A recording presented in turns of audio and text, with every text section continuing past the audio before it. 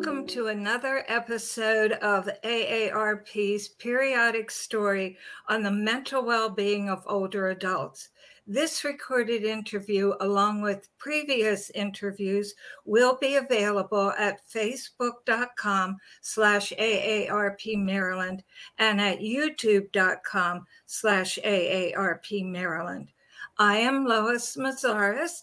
I am a volunteer with AARP, and I was recently appointed to their executive council. I am a licensed psychologist, and prior to retirement, I was the chief operating officer and the clinical director for Chimes, Delaware. I am a previous director of the Developmental Disabilities Administration, and I also was the director of the program and psychological services at the health department, where I worked with local health departments. I currently have a private practice in Severna Park, and I can tell you there is an extreme shortage of mental health workers, being a mental health worker myself. And that's why today's discussion is really essential, because it does to help fill in some gaps that we are seeing during this mental health crisis. We will be focusing on the national network of local crisis centers, and they are essential because they provide a free and confidential support for people who are in suicide crisis or emotional distress, and they are available 24 hours a day, 7 days a week. And here to discuss this are Daniel Rabbit and Samara Abdul Fattah of the Behavioral Health System of Baltimore. And I'd like to give a quick introduction before we get started with our interview. Dan is the policy director for the Greater Baltimore Regional Integrated Crisis System Partnership, better known to me as GBRIC. He works closely with the Maryland General Assembly and other state leaders to advance policies that will build an effective and sustainable behavioral health crisis system. He has spent his career expanding mental health services, previously for anti-poverty organizations, and as such brings a passion for justice and a belief that we can achieve social change so that our communities are able to thrive. Samara is the Community Engagement Coordinator for the Greater Baltimore Regional Integrated Crisis System Partnership, and she works on building relationships with key stakeholders and building awareness about the behavioral health crisis services. We are so happy that you agreed to join us today, because this is a real crisis in our nation as well as in our state. And I know how much you know about these local crisis centers. So thank you very much. And I'm going to begin with the first question of what is the 988 Suicide Prevention and Crisis Lifeline, and why was it established? Sure, I can take that one. And thank you so much for having us, Lois. We really appreciate the opportunity to connect with your members and try to raise the awareness that the public has of 988. So the 988 Suicide and Crisis Lifeline builds off of a previous network called the National Suicide Prevention Lifeline, but it took that network and provided a new 3-digit number, which is 988, so that access to that network would be more easily remembered by the public and by people who are experiencing distress and who need to use the service. When you call 988, you get sent into a network across the country of over 200 local call centers. So you're not talking to one big network. You're going to end up talking to a local provider, and those call centers have mental health professionals who are specialized in supporting people in crisis and who are having suicidal thoughts, who are in urgent need of support. And they provide supportive counseling and connection to resources 24/7, free of charge and confidentially. Can you tell us when the 988 number was released nationally, and when was it released in Maryland? Sure. So it's the same time nationally and in Maryland, in all the states. The transition occurred July 16th of last year. So we're coming up on 1 year of 988 being live, and we've seen an increase in calls since that occurred, which is great, which shows like people in need of support are reaching out and getting that support. And I know one of the hopes was that it would decrease people going to emergency rooms. Have you seen that happening? That's a little hard to measure, like in a causal way. There's a lot of different factors at play in whether someone goes to the emergency room or not.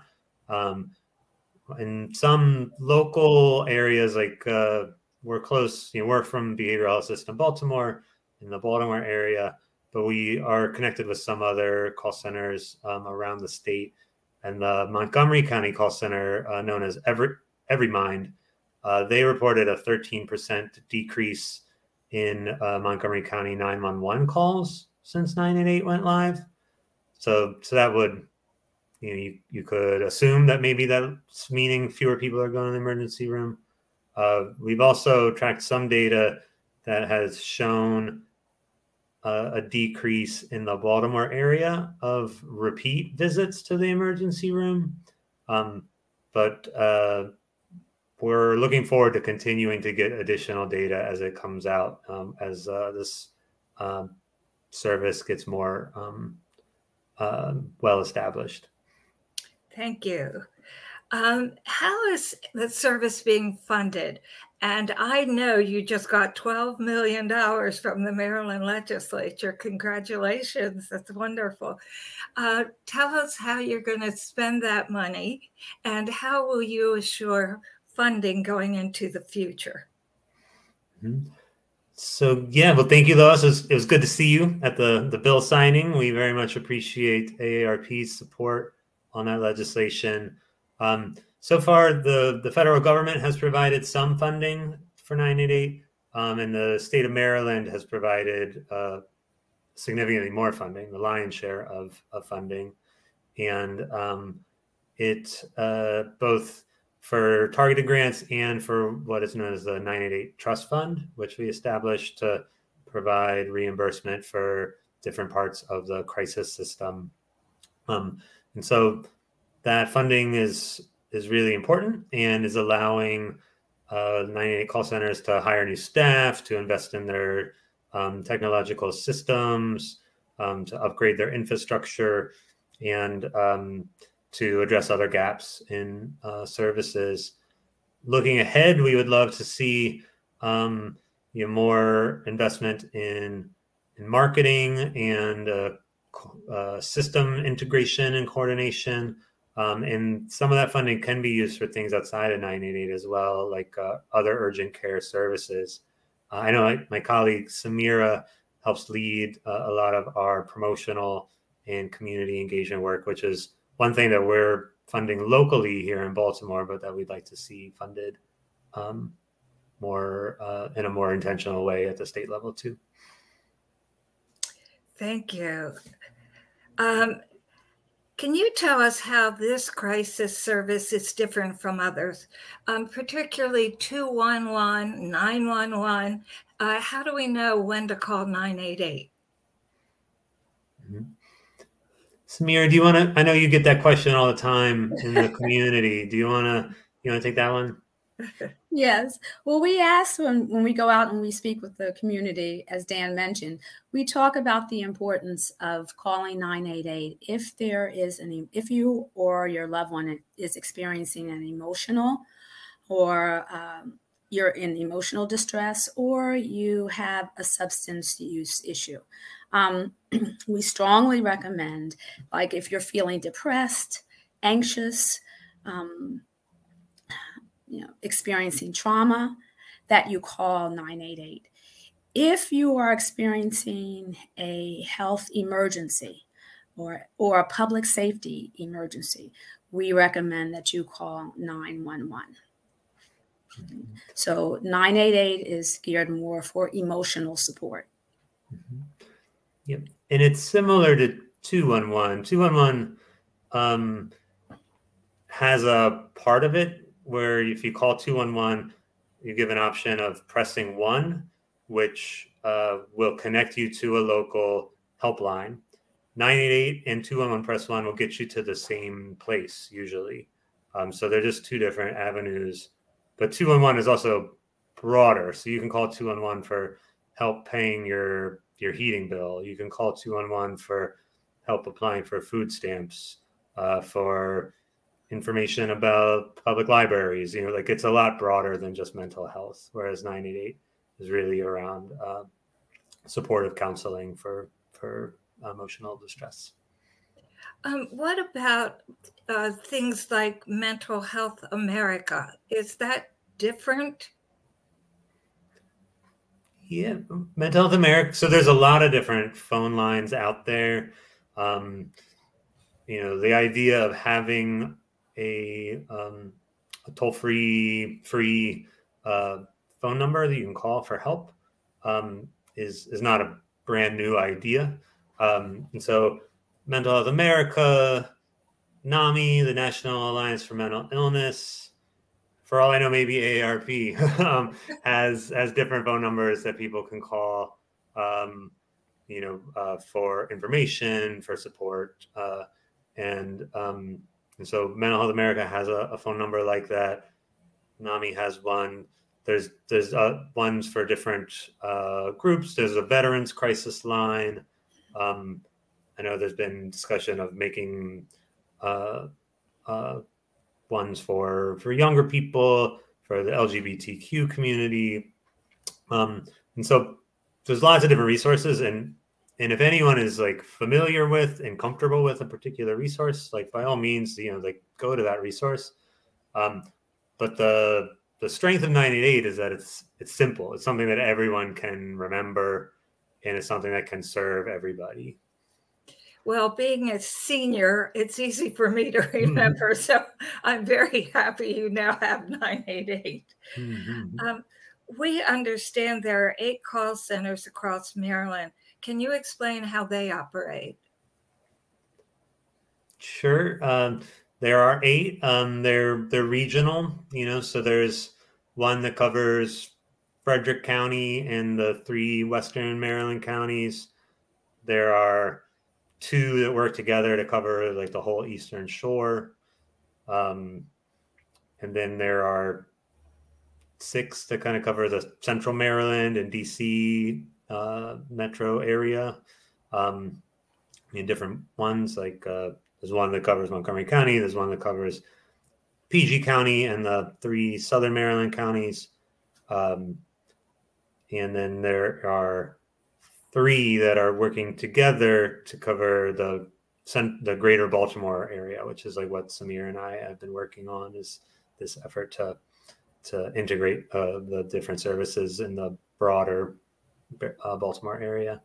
And the way it works is you call 988, anyone calls 988, and based on your phone number, it will direct you to the most appropriate local call center. So if your phone is in Montgomery County and you call 988, you'll get to the Montgomery County call center. If your phone is based in PG County, you'll go to the PG County call center, and so on. Could you walk us through what happens if someone calls 988? What happens? Can you walk us through the process? Do you want to take that one, Samir? Sure. You know, you may hear a little music, but you will hear a prompt, and it will instruct you, if you're a veteran, to press 1. If you speak Spanish, to press 2. And then if you are a youth and you're a member of the LGBTQ community, to press 3. And shortly thereafter, you will be connected to a professional who will respond to your call.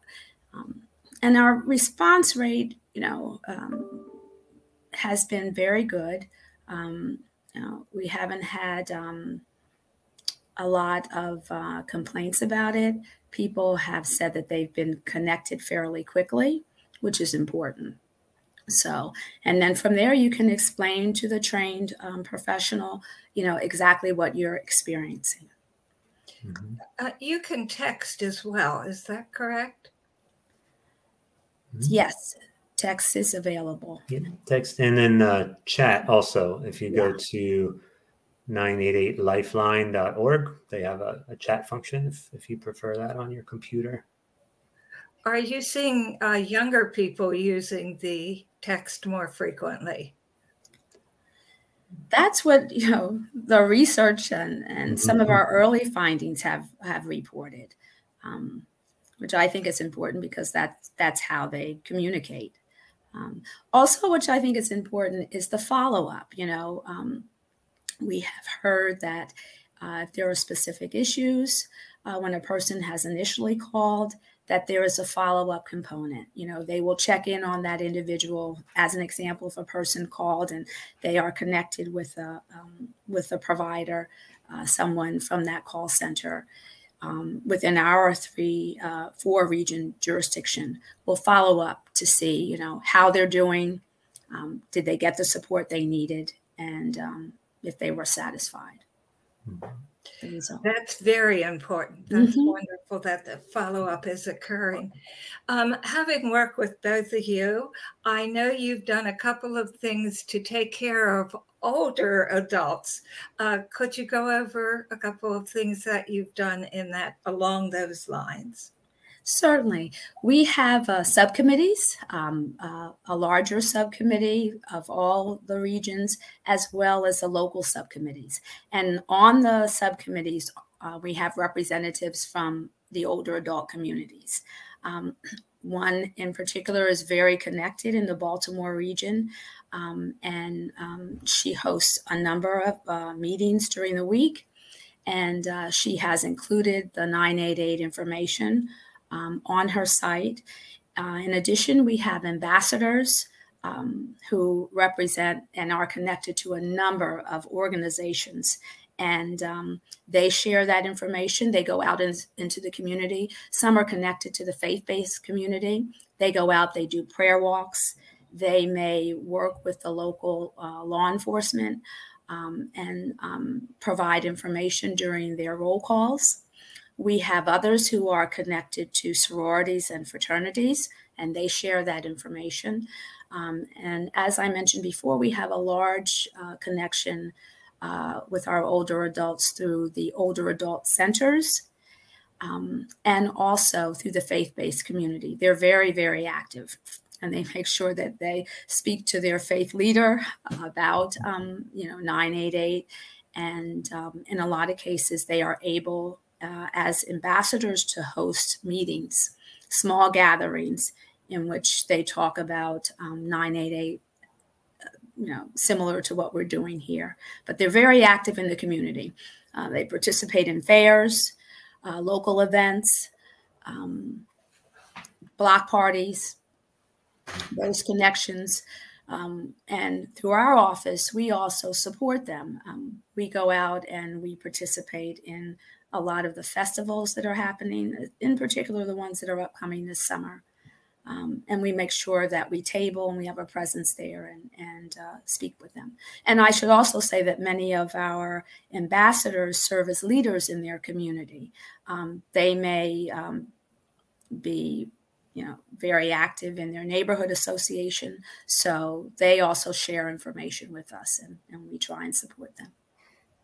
Yeah, we really tried to think of 988 not just as a phone number, but as an opportunity to educate the public about the importance of mental health, the idea that it's okay to need help, to reach out for help, and to use 988 as an opportunity to normalize the idea that anybody, from a young person to an older person, anything in between, you know, can need help, can need support at some point.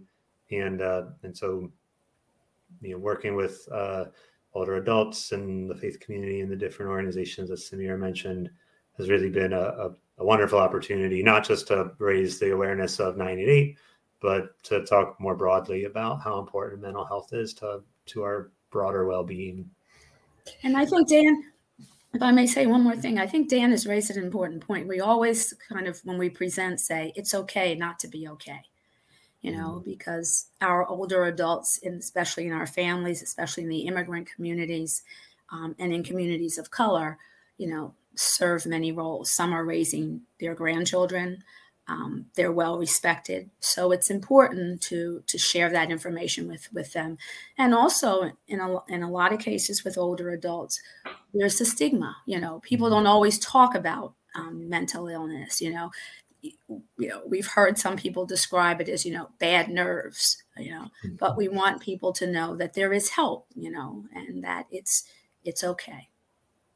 Well, I was returning a book to the library and I saw a table with your information on it. They were having an event in the library and you were there. So that was wonderful. That was great. And last night I was watching TV and one of our football players, one of the Ravens, was talking about 988 and that it's okay to call when you feel emotionally distressed. It's okay to call 988. So I think you've done a great job. That's wonderful. Thanks. Can someone who is worried about someone else call on their behalf, or does it have to be the person themselves? So anyone can call for any reason. One thing to point out that's different about 988 than what some people might normally think of for 911 is that 988 primarily is for counseling. So you can call and you can talk to someone. They can provide you support. They can ensure that you're safe. They can help you problem solve. They can help you, you know, cope. But it's mostly about counseling. And so you can call on behalf of someone else to get ideas on like how you can support them, to help you kind of cope with what might be going on. But that's the primary thing that 988 is for. 988 does have connections to other services like mobile teams of clinicians that can go out onto the scene and meet with someone in person in the community to make sure that they're safe and get them the support that they need. And a mobile crisis team definitely prefers for the person who they're going to go see to know that they're coming. So you can call on behalf of a loved one, because maybe that loved one is too distraught to talk on the phone, or you know, maybe they're not around at the moment. So you can call on behalf of someone else, and a mobile crisis team could come out if that's deemed necessary. But it more frequently, more commonly, they will go out after speaking to the person themselves. If it's like if you're a bystander, if you just see somebody on the street that you don't know personally, that you're worried about,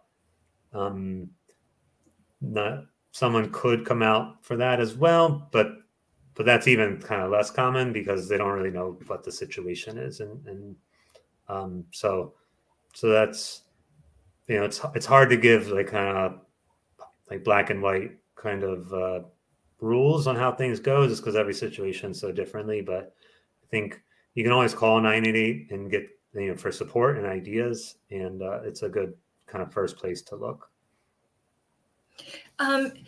When people call, can it be a couple? Can it be an entire family? Does it have to be an individual, or can you have your whole family on the line?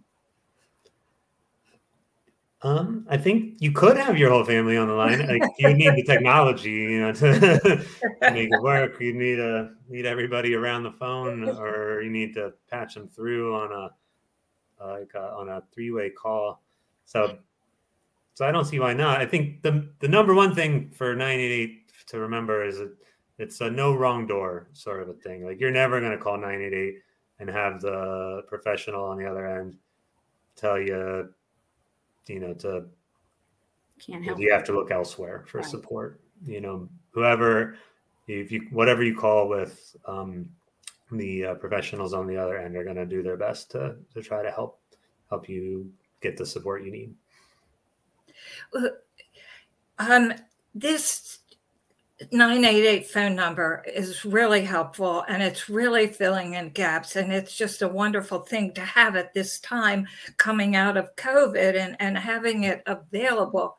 But how are you going to get the word out there? How are you going to let everybody know, hey, this is here now, and it's a great service? How are you going to do that?